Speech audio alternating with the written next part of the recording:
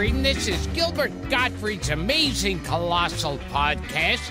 I'm here with my co-host, Frank Santopadre, and we're once again recording at Nutmeg Post with our engineer, Frank Verderosa.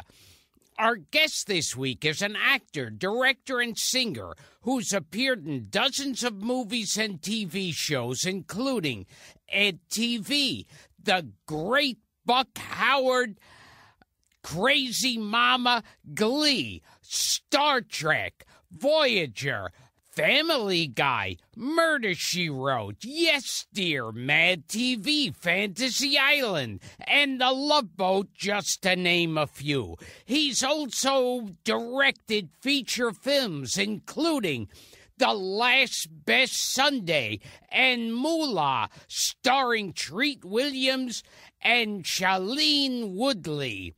In his 5-decade career, he's worked with everyone from Angela Lansbury to Cloris Leachman to John Malkovich to former amazing Colossal podcast guests Dick Van Dyke, Larry Storch, and Ileana Douglas.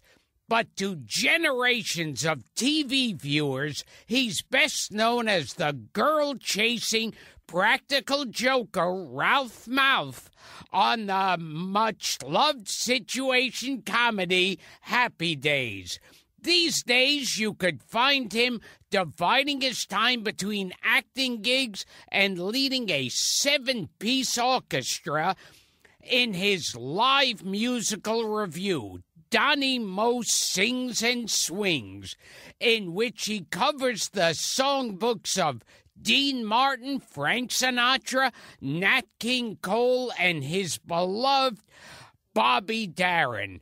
Please welcome to the show a man who reportedly memorized the entire script of The Jolson Story, the pride of Erasmus High School, and our fellow Brooklynite, DonnyMost. Hello, that was quite an introduction. Boy, you had me riveted. It is a little like this is your life, Don. Yeah, it really is. Now, you'll have to excuse me if at times I'll start calling you Donny after That's all you've right. been known as DonnyMost all these years. It's true. I've had several identity crises in my life. Yeah, I mean, you know, when I started in the business, I started pursuing it when I was about 13, and all my friends called me Donny. My real name was Donald, but Donny was what I went by, and everyone said, "Hey, that's a great stage name, DonnyMost," you know. So that's how I went up until Happy Days, and then through Happy Days, of course. But then when I was leaving, I left the show after the 7th season. My contract was up, and you know, I felt like, okay, I have to I'm an adult, and I have to make the break away from that, you know, as an actor, you want to go on beyond one character. So I thought now I needed to move into DonMost. So that's where the transition was. Is this like how Debbie Gibson became Deborah Gibson at one point? I imagine so. But the funny thing is that when I decided to do the music that I'm doing, and I started to appear, it didn't feel right listing myself as Don, so I kind of went back to Donny for the music. It's weird. I don't know why. So for films and stuff, I'd like to go as Don. For music, I want to go alive as Donny. But although on my CD that I'm working on, I've been talked into by a friend of mine who's a record guy into going with DMost for DMost. DMost. I like it. It's very hip hop. Yeah, DMost. So I think so. The name of the CD is going to be DMost, mostly swinging. I like it. It's got a good sound. Frank and I want you to recite some lines of dialogue or whole pieces from the of dramatic dialogue from the Jolson. Is that bullshit, Don? Because you do research on somebody and you find things that you don't know if there's any truth to them. But I know you've got a fondness for that movie. Well, at one time I probably did know just about the entire script of the film. I'd be hard pressed to repeat any of it right now because it's been so long since I've seen it. But I see when I was 9 years old. New York, as well, Gilbert, you would remember, I guess, $1 Million Movie. Yeah. Sure. I was on WR. We talk about that on this show a lot. Yeah. So I remember I went to school. I was in third grade. I was 9 years old, and a friend of mine said, "Oh, did you see the movie $1 Million Movie last night, the Jolson story?" And I said, "No, I knew nothing about it." And he said, "Oh, it was really good." So I went home that night. It was probably Tuesday, and watched it, and it was like transforming to me, seeing Jolson, and for some reason it had a major impact on me. So I watched it every night the rest of the week, and then it would be on 4 times Saturday and 4 times Sunday, and I watched all of it. So and then when it came on the next year, so I must have seen the movie 50 times. So by osmosis, I was able to memorize it. But like I said, I don't know it too much right now. I wish I did. I remember me and my sisters growing up would do the same thing. We'd pick out a movie and watch it constantly because it would keep rerunning. Well, there were 4 channels. Yeah, so there were exactly. much fewer choices. Yeah, so if you like something, why not? We didn't have DVR or video cassettes.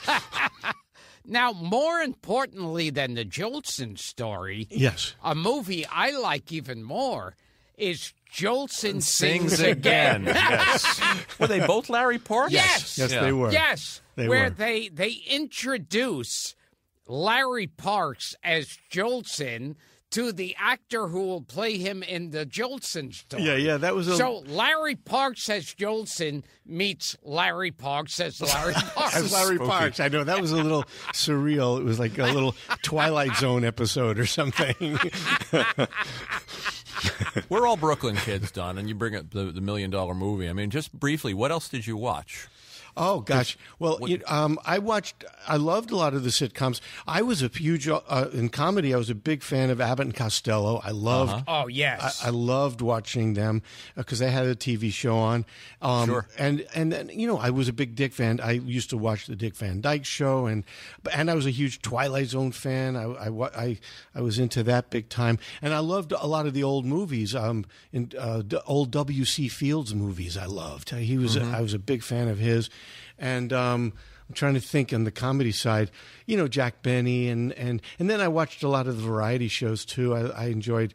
We all watched Ed Sullivan every Sunday night, but shows like the Kraft Music Hall, and I remember stuff like that where I watched, where I became a huge fan of Bobby Darin. I saw him on that a bunch of times, and that got me hooked on him. I'm trying to remember. Here's those Abbott and Costello movies used to be on Sundays. Yeah. Remember? Oh, yeah. They would run them in rotation. They would have the movies, and then the TV show. I love the TV show because Sid Fields, the landlord, right.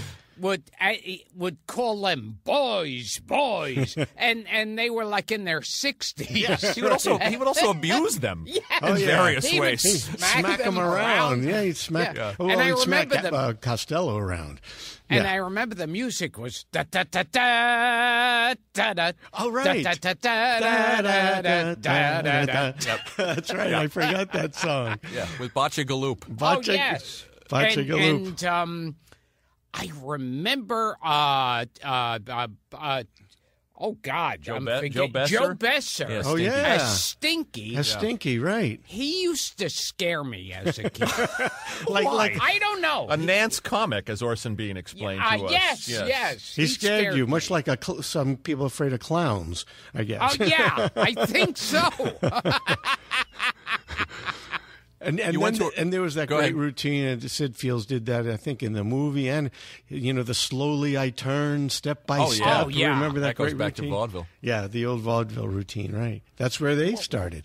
What's the other one too, where he proves that the loaf of bread is the mother of an airplane? Necessity is the mother of invention. And then of course the classic "Who's on First?" I mean, that was that was unbelievable. Somebody told us. Who did we have on the show? It was Orson Bean or Peter Marshall. We had on the show. Somebody told us that Phil Silvers did "Who's on First?" Really? Before, which we didn't know either. Oh wow! I think there were about 1,000 1,000 different comedians back then doing a variation on Who's on First. Oh, I always thought that Abbott Costello created that. That's interesting. They popularized it. Yeah. And they're in the Baseball Hall of Fame. Yeah. Oh, yeah. As a result of that. Yeah. I saw that when I went to the Cooperstown. I saw them. Yeah.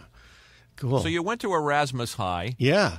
Which, according to my research, also was the high school attended by, you'll love this, Gil, not only popularly Neil Diamond and Barbra Streisand, but Eli Wallach. Yes, Eli Wallach. And Mo Howard. Oh, I didn't know Mo Howard went there. That's according to what I found. I didn't even think Mo Howard went as far as high school. Well, it could be bullshit, as I say. We're trusting the internet. Joe Barbera, also from Hanna-Barbera, according to what I found. And Barbara Stanwyck.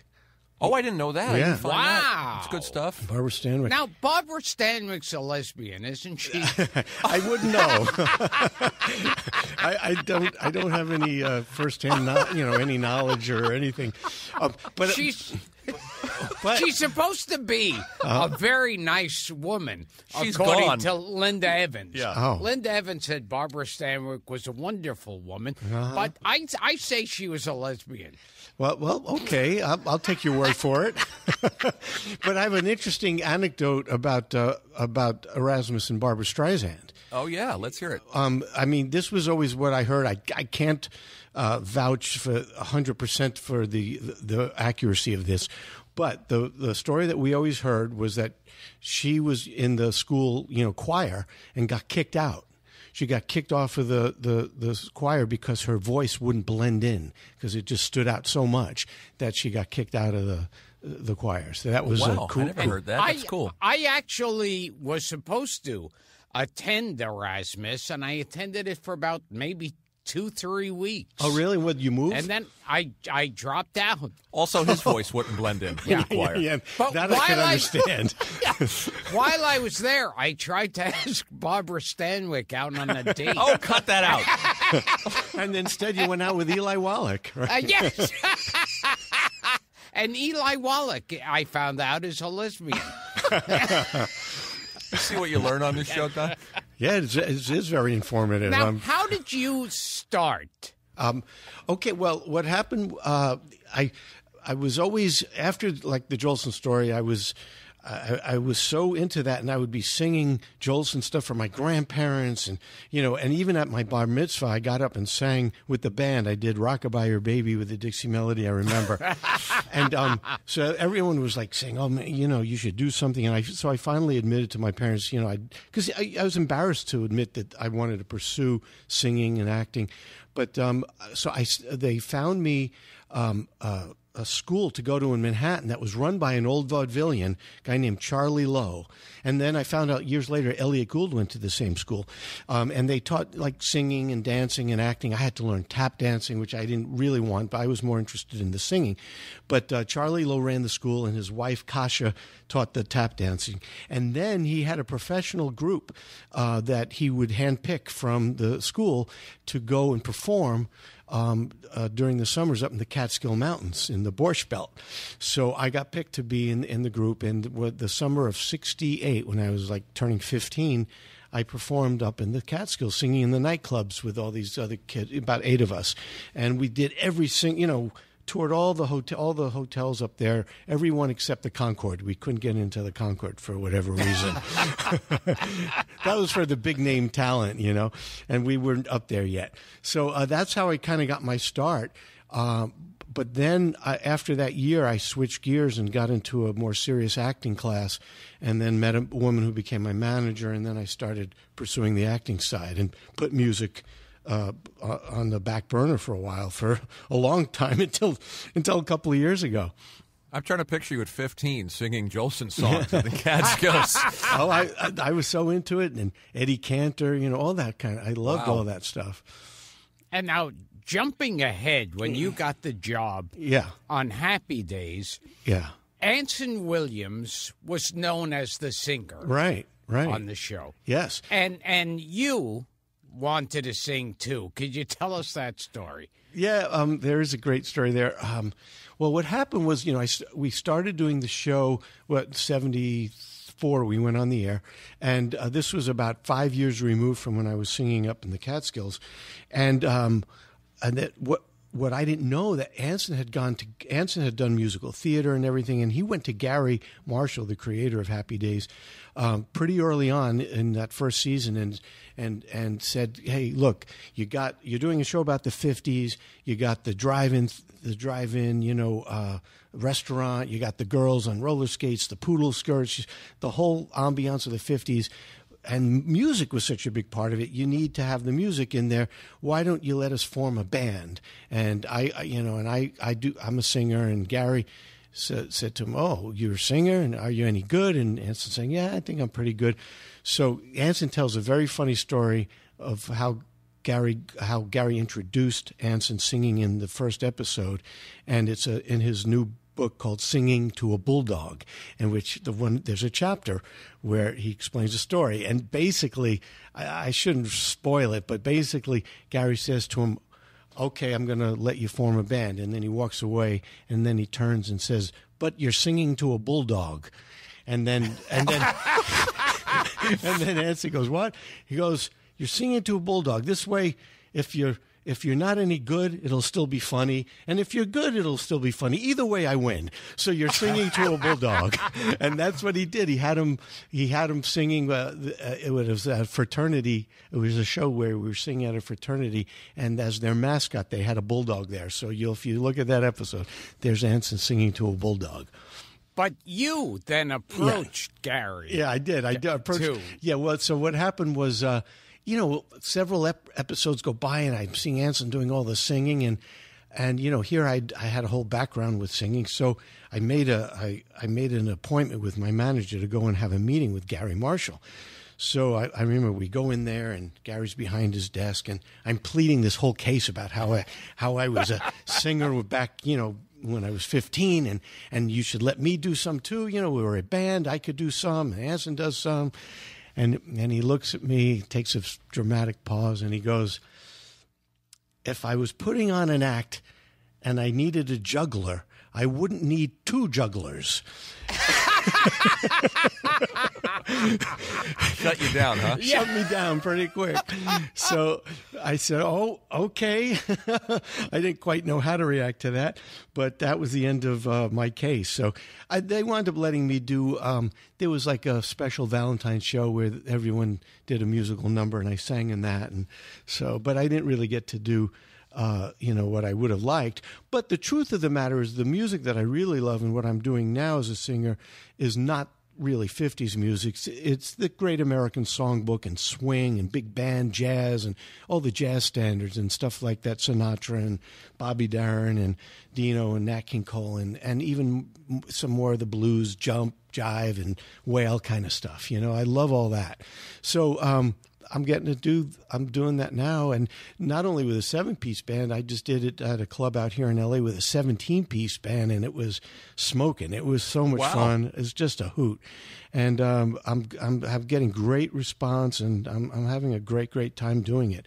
And because like I was mentioned, I saw Darren Bobby at the Copa when I was 18 years old, back when the Copa was the place to play in New York, and that was an amazing experience. And I actually was trying to get the Bobby Darin movie made way back in 1976. I had Bobby's manager in my camp, and the attorney for his estate let me pitch it up at Paramount.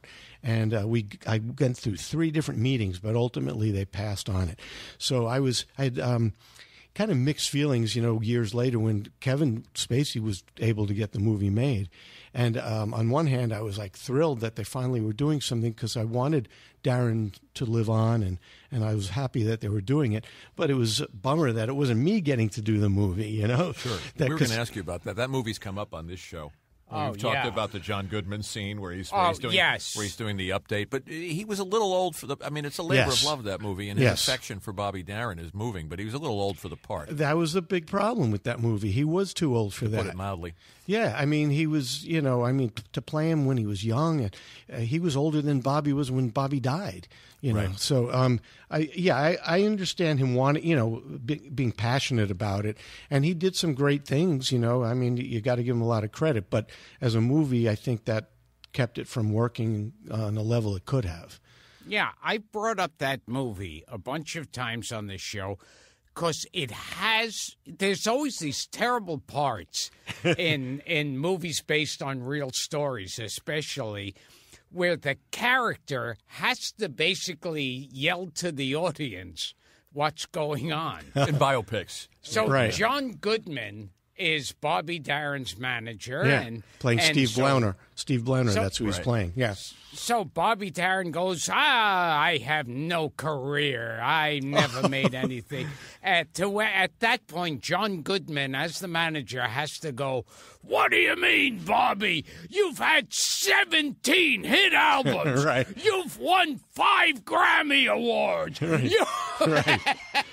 Yeah, they're giving the litany of his resume. Yeah, and it takes like about 15 minutes of credits. In the 30s, they would have done it with spinning headlines of Variety. That's right. That would have got it done more efficiently. You met him when you said there's a story online that I found. You met him. He was with his son. Yeah. Dodd. Is his son still around? By the way, Dodd? Yes, he is. Dodd. Mm-hmm. Boy, I'm impressed with the homework you've done there. That's very. Well, I try. That's great. What happened was this was before I was on Happy Days. I was pounding the pavement, going on auditions in New York City, and I was. I'd taken the subway from Brooklyn into the city, and I had an interview, and then I heard on the radio that there was a group that they had the Schaefer music concerts in Central Park during the summer. Then I don't know what they call them now, but back then they were called the Schaefer music concerts. Schaefer beer, sponsor, and there was a rock group of some kind that was supposed to be performing that night, and for some reason they had to drop out last minute, and they said replacing them is Bobby, and it seemed like an odd choice because it was a rock group, but I was excited as hell, so I said, I'm in the city, I'm just staying, I'm going to go to the concert. So I wound up going over to the amphitheater pretty early because I had nothing else to do, and I heard music. So what happened was they had been finishing a sound check rehearsal. So I got as close as I could, and I'm waiting around, and then all of a sudden I see Bobby walking out from behind the theater with a young boy. And I'm pretty shy. I was pretty shy. I still am. I'm always kind of shy, and I didn't know what to do. But there was no way I could stop myself from approaching him because I was such a huge fan. So I walked over to him and introduced myself, and I know I must have sounded like a babbling idiot because I was going on and on about this and then I said to him, I think I've sung Mac the Knife more than you have, and he looked at me like I was crazy. But the truth of the matter is I probably sang it as much as he did to hit that 45 record. I could see it in my turntable over and over again.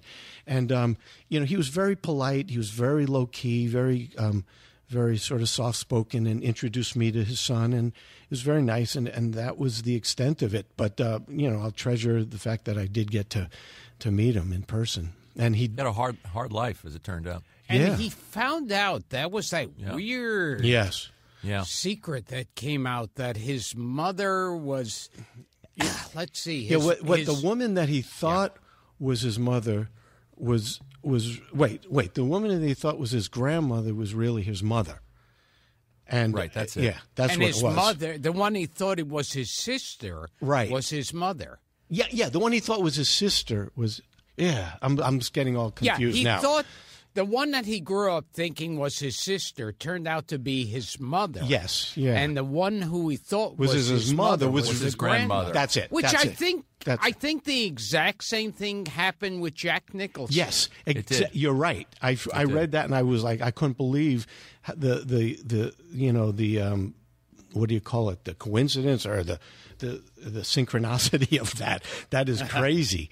It is crazy. Yeah. And he died very young. He had the bad ticker. 37. He died on the operating table. He had rheumatic fever as a kid, which led to a bad heart. And the doctor predicted that he probably wouldn't live past 18.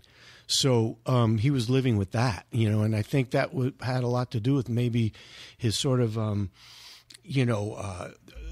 people looked at him as being pretty aggressive and arrogant and whatever, but I think he felt he was on borrowed time, And that probably, he was. Yeah, he was. Yeah. Not a bad actor, too, if you see movies. What's the one he made with Poitier? Is it Pressure Point? Pressure Point, he's excellent. And he's very good. And he was nominated for an Academy Award in the movie with Gregory Peck and Angie Dickinson, Captain Newman, MD. Oh, that's the Captain one where Newman. He gives that whole speech. Yeah, he plays a war. He's from a Vietnam war vet, and he's like kind of losing his mind, and he's great in it. He's really excellent. And Pressure Point, he was excellent too. Very good actor, underrated. He was and to see him live and listen to his music, I think he's one of the more underrated singers of that. I mean, he could swing as good as anybody.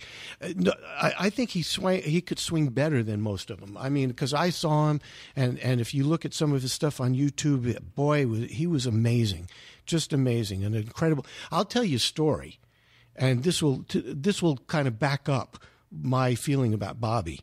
Because I think he was amazing, and he could sing any genre. You look at him, and that was part of his problem. He could sing rock, he could sing folk, he could sing blues, he could sing gospel, and do it great. Yeah, and do it great. I had the great privilege of meeting Sammy Davis one time. I went to see him at a show he did in Tahoe, and Happy Days was pretty big at the time, so I was recognized and people found out I was in the audience. So somebody came to me midway through the show and said, Sammy would like you to come to the dressing room afterwards to say hello. And I was like, oh my God, I was like nervous as hell because I was a big fan of Sammy's too. So I go backstage and we're talking and about all his music and music in general. And then I told him how I was also a huge fan of Bobby's. And he looks at me. And he doesn't say anything and I don't know what he's getting at. And he says to me, the only performer I would not follow is Bobby Darin. Who is Bobby Darin? How about that? Now, that tells you something. He didn't, that's the one there's a lot of other people he could have said, but he said, yes. He said the one performer I wouldn't follow was because Bobby was amazing. I mean, I saw him live, and I'm telling you, he was unbelievable. You see him in those '70s variety shows. Like he turns up on Flip Wilson and Tom Jones and all those shows, and he's just electric. And then Darin, though, like I think right after Kennedy died, he just totally flipped out. Yeah, he was a huge supporter of Robert Kennedy and became pretty good friends with him, and he got very involved in the campaign. And I think it was a combination of when Kennedy got killed and then when he found out the truth about his personal life, he kind of became a hermit and he checked out. He moved up to Big Sur, was living in like a trailer, up there, and was and getting into Bob Dylan's music and wanting to be, and giving up the whole nightclub thing and stopped wearing the toupee and, just went through a whole big change. And then, he came back, and I remember Steve Blauner, his manager, that was played by John Goodman, because I got to know Steve when he saw how much I loved Bobby and when we were trying to get the movie made. And he said that Bobby came back because he needed medical care, and he didn't want, and it was he didn't want to stand in line, and so he came back and became Bobby Darin again. He gave up because for a while he became Bob Darin, like I became DonnyMost. It's a precedent. He became Bob Darin. Then he came back as Bobby, and had sort of a resurgence. Had his own TV show on for a while, and got picked up, and then he died. Right when they were going to go into another season. Anyway, I'm sorry to bring up. It's worth talking about him. He's, we get into people like that on this show, and we haven't talked too much about Bobby Darin. Just a great talent. Yeah, and that's why I think he was as successful as he was. I think he was hugely underrated, and who knows what he would have done if he had a normal lifespan. But anyway, there was a photo. I think it was Anson Williams sent me. Oh yeah, the photo. And that was a photo, and he said to us, he goes, look at this. Oh, I know the photo you mean. He said, look at the whole cast and crew and see if anything stands out. Oh, I know the photo you're talking about. Go ahead. It happened, it was in the first season of the show. I remember we were shooting what I call the drag race episode, because it was I get challenged by this guy named Skizzy to a drag race, and I remember. And then and Fonzie's in the car with me, and he realizes that I'm not probably qualified to do this, so he says I'll race you, and then that becomes the episode. So I remember we were shooting, we were rehearsing a scene in Arnold's, and Anson went to get some coffee or something at the craft services, and he comes back and he says, "There's a guy over in the corner that looks," and I won't say who yet, who looks just like so-and-so. And we all laugh. Yeah, right. So-and-so's really going to come to our set. And then all of a sudden, the guy walks over with his son, and it was the guy. It was exactly who he said. It was John Lennon. And we were like, holy cow, we couldn't believe it. And with a young Julian. With Julian, who was like 9 years old. And he was out on a trip to California taking Julian around. I think they were going to go to Disneyland and I think there's a book about him where they talk about this trip. And I guess Julian loved Happy Days, so he brought him to the set, and he hung out for like hours and watched us and was talking to the crew. And I think Anson I didn't even know this. He was drawing these little doodles on napkins, and he was giving them to the crew. And Anson was like saying, "We're idiots. Why didn't we get one of those? Why didn't we get some of his?" It's a great photograph. Yeah, it really is. It really is a great little time capsule. Because it is. You have to look at that photograph about 20 times. Right. You think it's a cast member? Yeah. Jerry Paris is in the picture too. Yeah, who I love. Jerry was like one of my favorite people in the world. As for people who don't know, Jerry was our director for, Gary was our exec producer and creator, but Jerry directed 90% of the episodes, and he also was the director for most of the episodes of the Dick Van Dyke Show. And also the next door neighbor. Played Jerry Helper, the next door neighbor. Exactly. Right. Yeah. Tell us a little bit. We'll talk about Jerry and Gary too, but tell us a little bit about first auditioning. Did you audition for Potsy's part? Yes. Originally, and I bring this up because it indirectly involves one of Gilbert's favorite actors, if I have my story right, and that's Jack Warden. Oh yeah, Jack is great. I'll tell you a funny story about that too. And then I want to hear how it indirectly. Oh my God, this is unbelievable that you brought this up, Jack Warden. Okay, here's the deal with that. I get a call from my agent to go in, for a new series about the 50s, and it was for the role of Potsy. So I met several times, and then I had a reading for Gary and a whole room full of people. And then the next thing I heard is I'm going to be screen testing.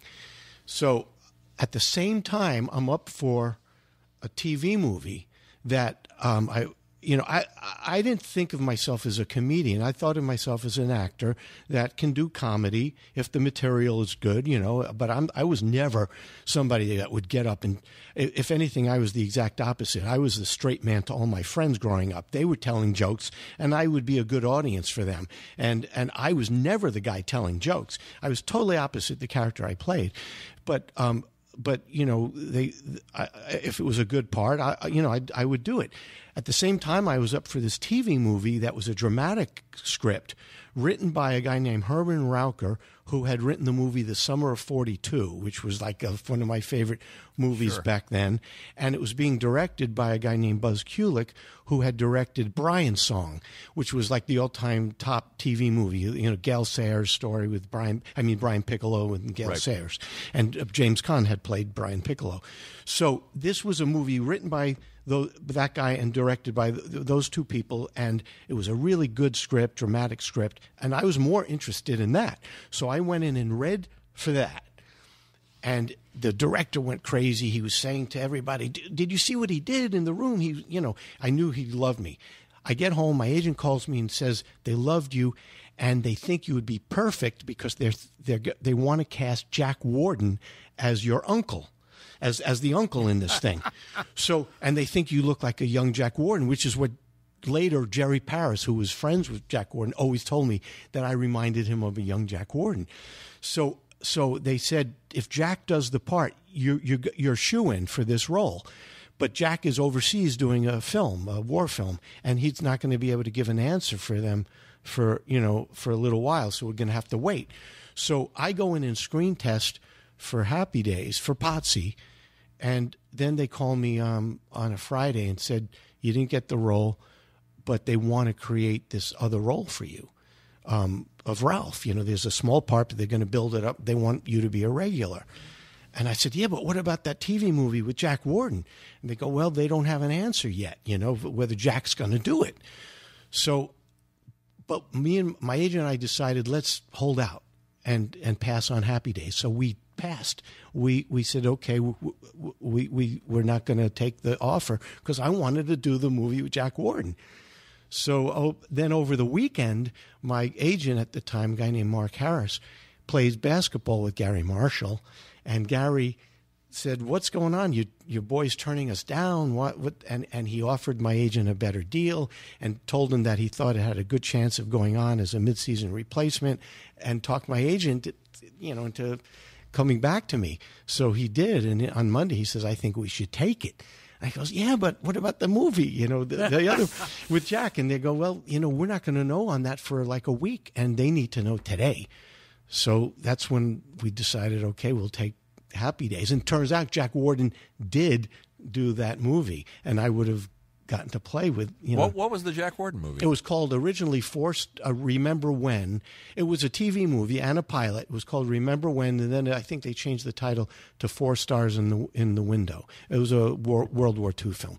Anyway, so that's my Jack Warden, because you know, now how does me not getting Potsy tie into your story about Jack Warden? No, there's no story. It's just that Gilbert worked with Jack Warden, and he's come up a lot on the show. So I thought there was an interesting connection there. He was in all the Problem Child movies. Yeah. Unfortunately, I never did a scene with him. Oh, well, that's too bad. He was terrific. Oh, I love it. He's a great actor, great actor. I just saw recently the movie, which I've forgotten just how incredible it is All the President's Men. And Jack is in that. He's great. He was in, what was that one with Warren Beatty that he was so great in? Heaven Can Wait.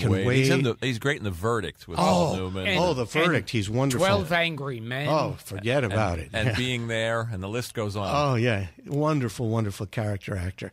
And I got to meet him once at a nightclub, and I think he had a couple of drinks. He gets like me when I get very red in the face. We had a similar complexion. Now, you obviously were on one of those episodes of Happy Days that became a part of the English language now. Yeah. Can you tell us about that episode? Sure. But I'd also like to bring up that there's my catchphrase that I kind of introduced has become part of the vernacular of our society, which was "I still got it." I mean, that's it. I introduced that back in 1975, and the reason, and now I hear people using it on TV. I've been going, I still got it. I can't believe that because that started with me, and I borrowed or stole that from Jerry Paris, because Jerry used to, when he would crack a joke and score with a joke around a bunch of people, he'd go, I still got it, you know, like that. So then one day I decided I was going to, as Ralph in the show, without telling anyone, I was going to steal Jerry's line. And I did it. I used it in the show, and it went over big. And then they started writing it in for me all the time. So that was one thing that has caught on in part of our culture. The one that I think you're alluding to is jumping the shark. Yes, right. That's I guess the other side of the spectrum from "I still got it," right? Yes. So because Fonzie has to jump his motorcycle. No, on skis, on water skis. His water skis. What was it? Like a jet ski? No, he was water. Was it? They were water skis. Oh, they were water skis. You're right. And you had to go over. There was an area in the water where they had a shark.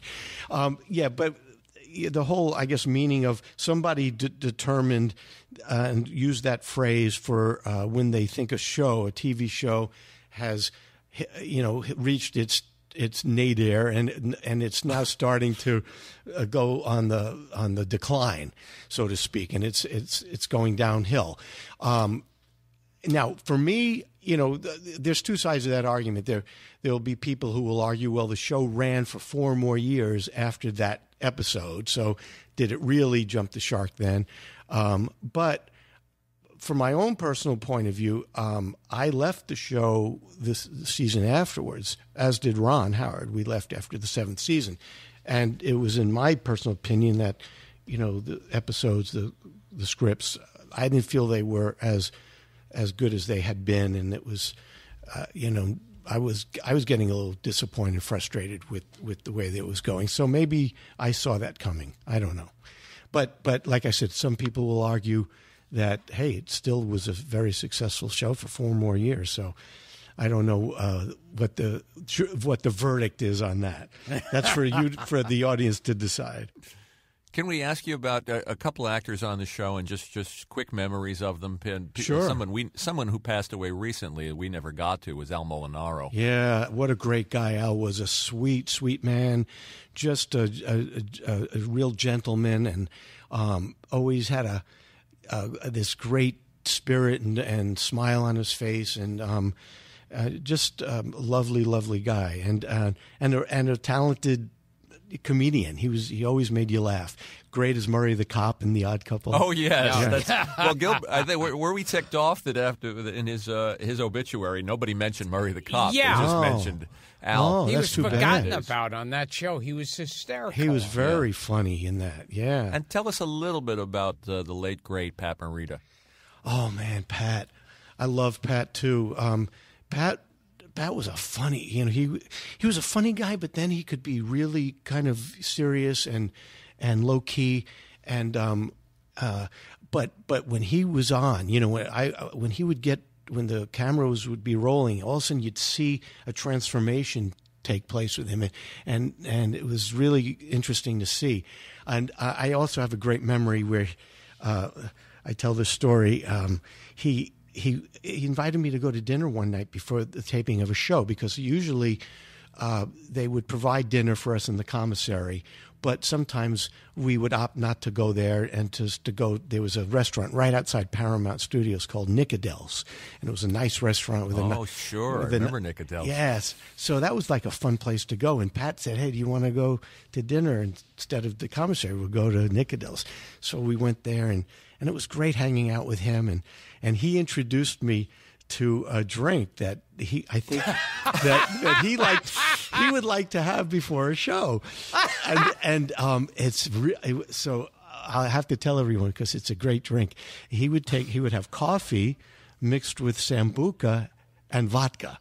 And I tried it, and it was like, whoa! That was a real pick me up. It was a good pick me up. So that's how the drink that I remember Pat introducing me to. And what about Tom Bosley? Well, and Tom introduced me to single malt scotch. I love how these are the memories of these guys. I'm going to sound people are going to think I'm an alcoholic, but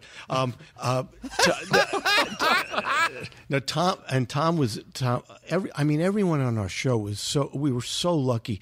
Tom was a great guy who became almost like a father to us. Yeah, I remember when we were pretty young. So when the show became somewhat successful and we were making money and we were, everyone was saying you should invest and buy a house. And so he would be giving us advice on real estate and mortgages. And, so he was like a father to all of us when we were going through that. He saw us all getting married and buying our homes.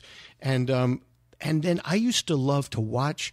I remember the very first season. This is a great memory I have of Tom, because I remembered that he had been a huge star on Broadway and won the Tony for a Fiorello on Broadway. And so it was a big kick for me, not only to be working with Ron Howard, and the funny story about that, which I'll get to later, is remind me of the story with Ron. But here I was working with some great people that their legends preceded them.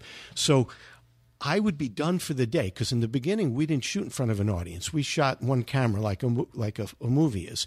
So my scenes, I had a small part in the beginning, and I'd be done for the day. And I would want to go and watch because I knew Tom was working in the scene with Marion and Ron and Aaron Moran. And so I wanted to watch because I was like soaking all this in, and I wanted to watch Tom work because it was like, he was such a seasoned pro, and his timing and his delivery and, the voice he had, everything about him. It was just, he was just solid as a rock. So I remember day after day I'd be there watching and him turning and finally saying to me, "What are you doing? You're done for the day. Go home." I said, "I'd rather stay and watch you, Tom." And that was the truth. I just would stay there for hours watching him work. And that was a great memory. I heard a Tom Bosley story.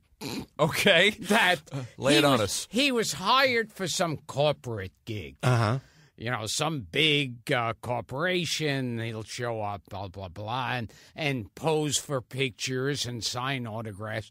And it went on further and further, hours of doing this. And then he was sitting down, finally having something to eat. And someone said, Mr. Bosley, can we have our pictures taken with you? And he was tired at that point. And right. He goes, "Not now, I'm off the fucking clock." That's heartwarming. He kind of blew their image for what they had of Tom, I guess, for Mr. C, huh? Mr. C. Yeah. Right. I remember people confusing him, I don't know why, with the actor David Doyle from yeah. Charlie's Angels. I used to confuse because his them. character's name was Bosley, right. And they had a little bit of a similar kind of a look. I suppose. They were short and round-faced. And, of course, I remember him in that Night Gallery episode as the guy who donated in the pilot. With Joan Crawford. That Spielberg directed. Oh, He's wow. the one who donates his eyes to I never saw that episode. I'm going to have to catch that. He's tragic in it. Oh, wow. That's one of the few. I mean, the pilot episode was the only really good Night Gallery. Oh, yeah? Yeah, I never watched that show. I guess I was such a purist for the original Twilight Zones that... It was much better. Yeah, I didn't want to watch anything else, But I'll have to catch that episode for sure. Oh, so I was going to tell you the story with Ron real quickly. Yeah. What was bizarre about me working with Ron ultimately was that when I was, say, 5, 6, 7 years old, I was almost red hair. I was the same age. I was almost a spitting image of Ron when he was on the Andy Griffith Show. So people used to come up to me and call me Opie. And there were people that literally thought I was him, that and then it became like my nickname. So you can imagine how surreal it was that now all of a sudden I'm going to be working with him. It was when I went up to him, I think he thought I was nuts too because I was going on and on about that. But we became really good friends. I'm sorry? No, I was going to say, sorry to interrupt. I remember that great gag on Happy Days where they go to the movies and they watch The Music Man. Oh, right. Remember this? And there's a reference to how much the boy in the movie looked like yeah. Looks like Richie. Yeah. Oh, and I remember there was kind of a reunion of sorts. You did a guest appearance on Charles in Charge. Yeah, I did. Scott Baio. I did. That's right. That's great that you know that. And you jump ahead of him online when he wants to buy a lottery ticket. Oh, okay. I'm not sure I even remember, but and then of course by you pushing ahead of him, you get the winning lottery ticket. Oh, okay. That's coming back. You yell out. Do you remember what you yell out then? No. You yelled out, well, it looks like Happy Days are here again. Oh, that's right. That's funny. And I just saw Scott recently. We played golf together, so I'll tell him that we talked about that episode. Don, we'll move on to the music in a minute, but sure. Let's just you've worked with even before Happy Days. I mean, you had an acting career. You had a long acting career, and Gilbert and I were remarking at some of the people that you worked with. And I'm hoping you have some memories of because you did a Tom Sawyer movie, a Huck Finn movie with Ron. With Ron, yeah, that was actually about the second or third season into Happy Days. What happened was it was a friend of the Howard's family, Rance being Ron's dad. There was a guy directing that movie called Robert Totten and Bob Totten, and Rance, I think he became a bit of a fan of what I was doing. He saw, the work I was doing, and he recommended me for the film to Bob Totten. And so it was kind of strange because here we were doing Happy Days, and then all of a sudden we're playing Tom and Huck together. And the truth of the matter is, almost like we were talking about with Kevin Spacey, we were too old to be playing those characters, but they didn't want people under 18 because of the limited hours that you work. Rules.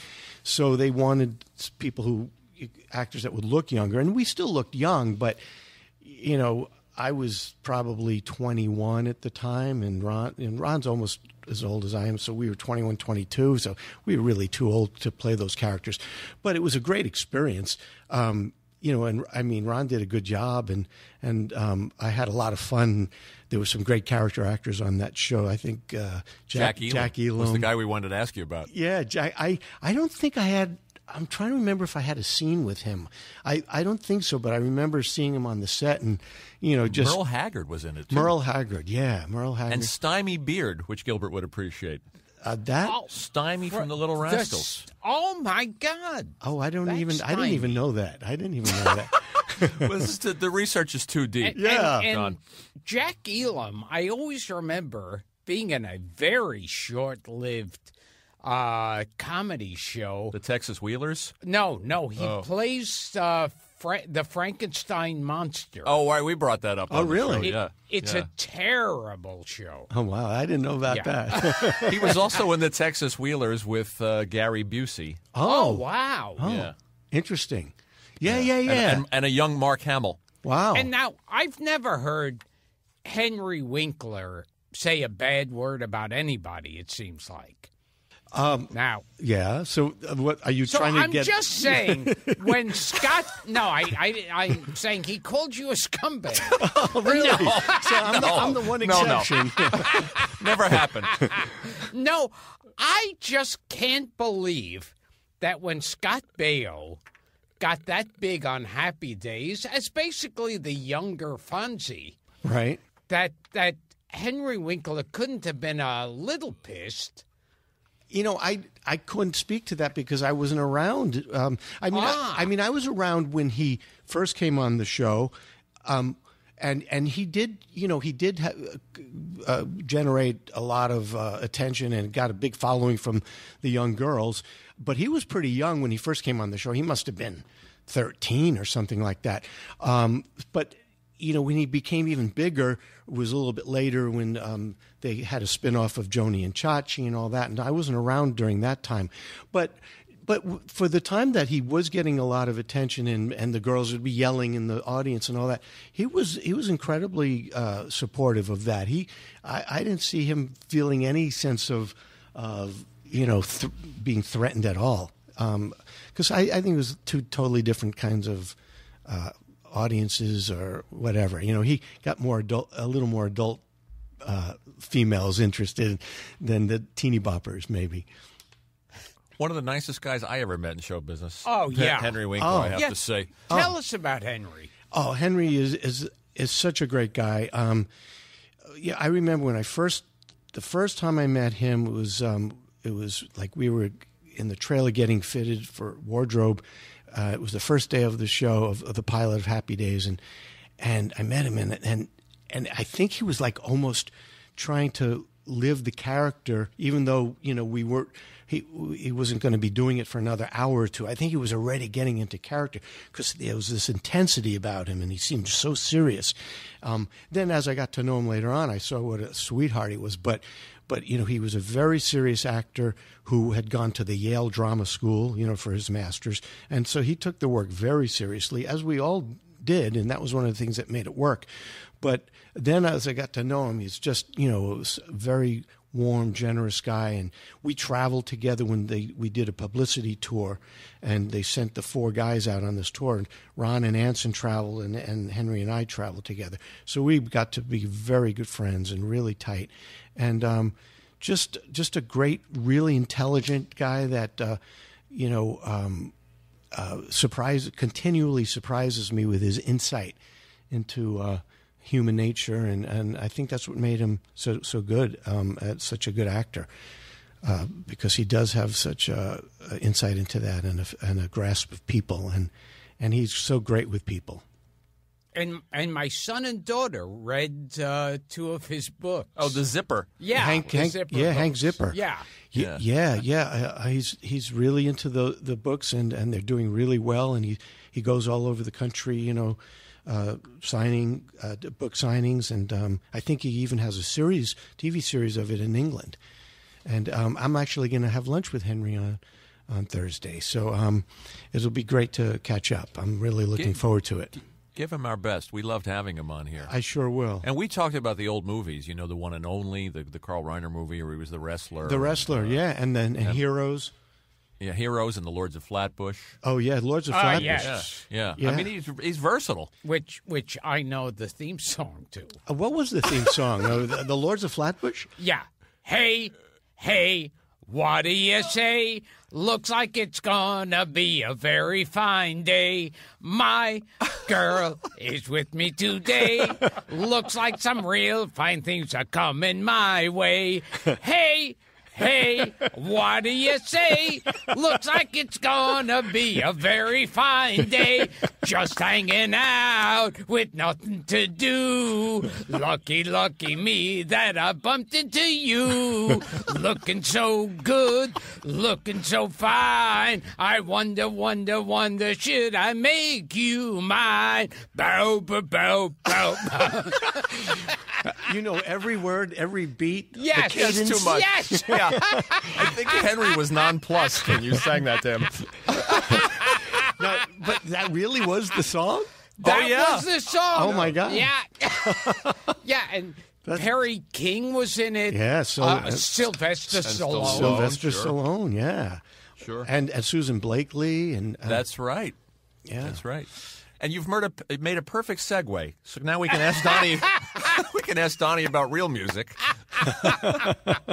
which surprises me. I never heard you sing, right? But we've both been reading these reviews. Yeah, I did. Yeah, and you've gotten great reviews on your singing. Yeah, I'm really excited about the response. I have been getting great reviews. One just came out from the show I did last week. It was in Cabaret Scene, and it's just so I don't even know what the word is. I'm left speechless because I started out saying I'm going to do this because I have such passion for this music, and I guess because this music, when I was in the 70s and 80s, when I was going to high school and then college, and right after that, the music that I loved was not the kind of music that my friends were listening to or that was commercial on the radio. It was, the rock and the Beatles and all the stuff that was going on that was fabulous, because when you think about it, that period was a renaissance of music where rock was being combined with jazz or blues and folk and everything, from progressive rock to all kinds of music. It was a very creative time, and I loved that. But what was in my heart and soul was the Great American Songbook and jazz and that kind of stuff. But it was hard to do. So when I saw this music coming back into favor with the resurgence of this, with artists, Harry Connick started it, and then when Tony Bennett became hot on MTV, and then people like Diana Krall doing it, and of course Michael Bublé and Steve Tyrell, and I realized that, hey, this is the music I love. It's coming back. If there's ever going to be a time, I better do it now. I'm not getting any younger. So I decided about 2 years ago to put together an act, and I said, let's see where it goes. And if people are enjoying it and I'm having a good time, I don't know where it's going to go, but I'm doing it for the love of it, and let's see what happens. And from the get-go, people were responding to it in a way that far exceeded my expectations, and it's gotten better and better and better. I think I've been growing and growing to the point where, like you said, the reviews that are coming out, it's so nice because it validates what you like to think you're doing, but to hear it from people with such enthusiasm, it's just spurring me on to want to get better and better and do it more and more. So it's great because, as much as, people think, performers like us, we have all this self-confidence and whatnot. I don't know. You still need validation sometimes, Of course. And we all have insecurities, and so, you'd like to think you don't need that, but it's certainly nice to have it. So you're going to be at Feinstein's. Feinstein's 54 Below.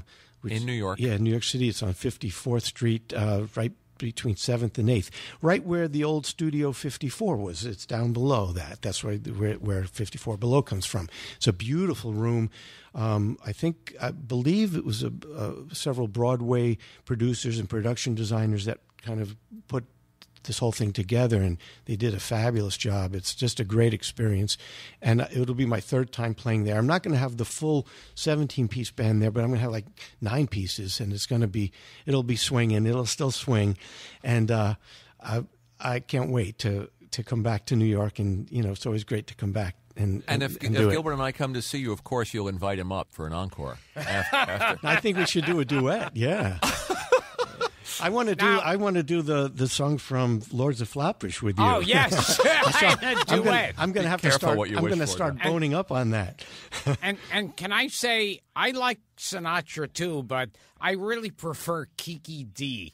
Oh, Kiki D. Yeah. Where did you pull that out of? I remember. I used to like Kiki D. Didn't she sing with Elton John? Didn't she? Sure, sing? She was on his record label. Yeah, on Rocket Records. Yeah, she was good. She's bigger than ever. I got the music in me. Now, that was a good song. I like you that. Bet.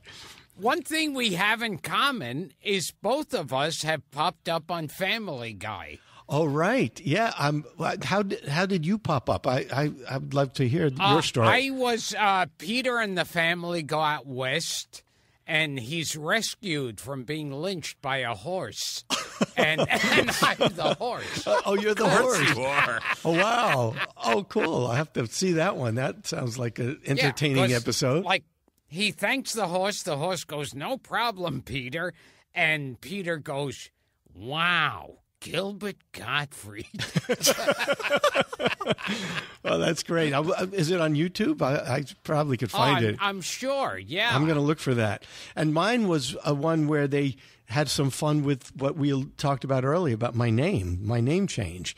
So there was this episode where I forget the characters' names because but they're walking along in the woods somewhere, and one of them says, "Oh, you know where this is? This is the spot where once every, I don't know how many years, DonnyMost rises from the mist," or something like this. So bizarre. Yeah, and then all of a sudden there's this song that they created, which is really fun with these great harmonies. It's called DonnyMost, DonnyMost, and it goes on. And then you see my character start rising from the mist, and then at the very end, and they have this big crescendo, and then I go, "It's DonMost now," and then they go DonnyMost, and then I go back down.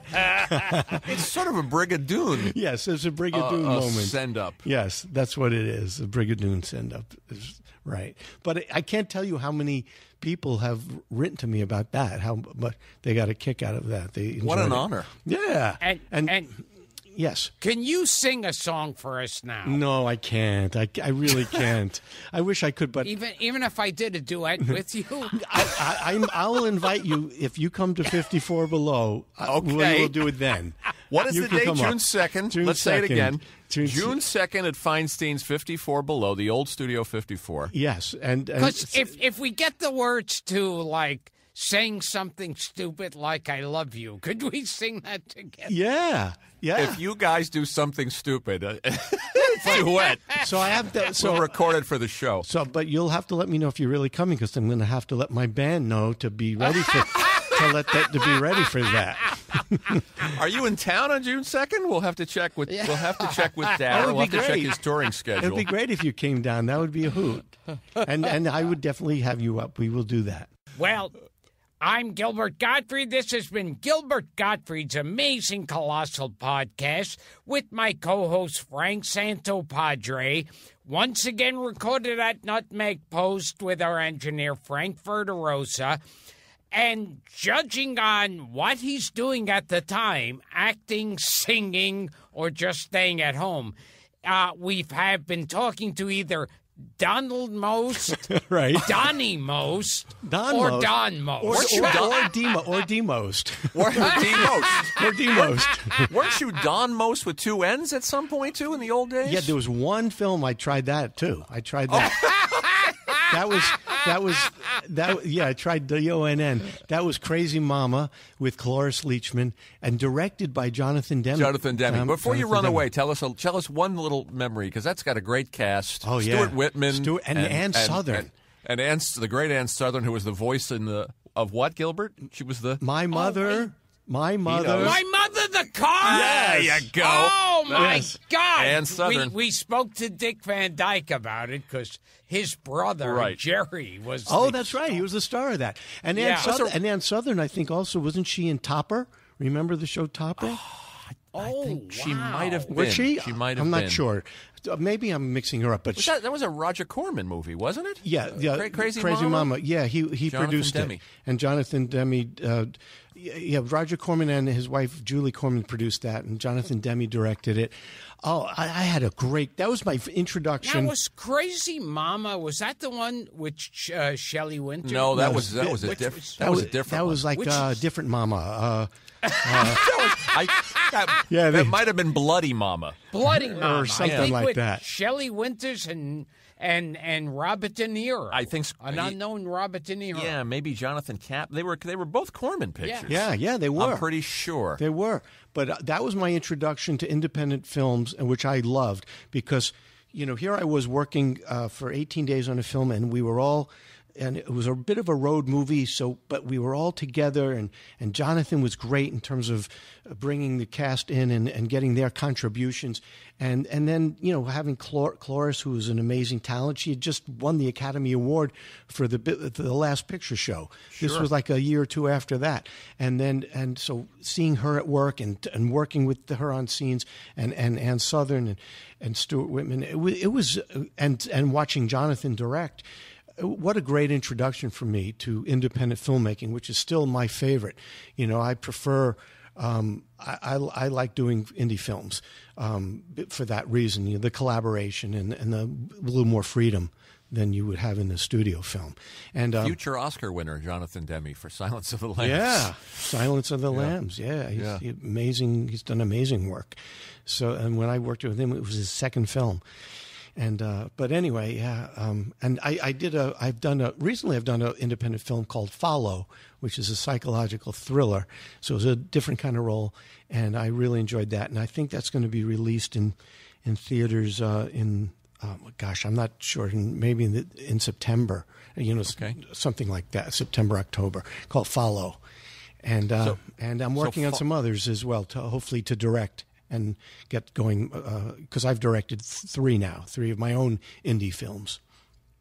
Okay, so Follow, yes, and Feinstein's, yes, yeah, 54 Below, a lot of F's going on there. And once again, we have been talking to four guests on today's show. That's right. We have been speaking to DonnyMost, DonnyMost, DonMost, and DMost. Yeah, there we go.